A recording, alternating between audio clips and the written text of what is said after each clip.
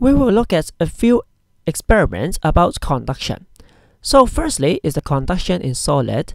You can see that the red one is some wax, and you can see when we heat up from the right hand side, the pin will fall down one by one.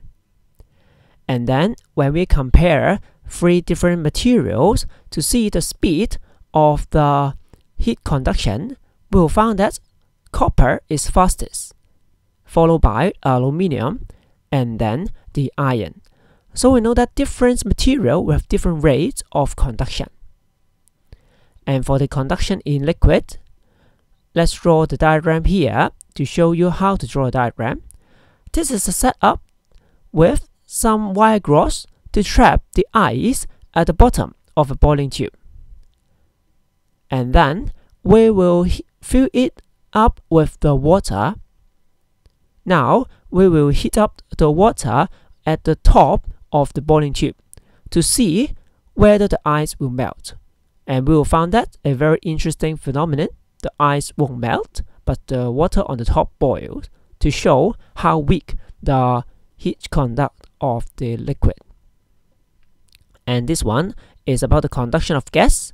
We have a heater, and to test the temperature of both sides, and we will find that the temperature change is quite slow.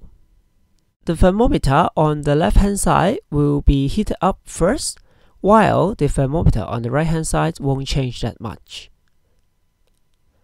So in the summary of the heat conduction process, we should aware different material will have different rates of heat transfer through conduction, and heat cannot be conducted in vacuum.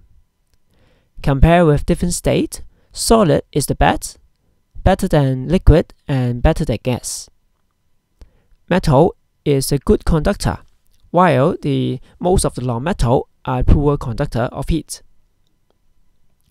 For the conductivity of heat of different metals, copper is better than aluminium, and then better than the iron. And you should note that a good conductor is also a poor insulator, and a good insulator is also a poor conductor.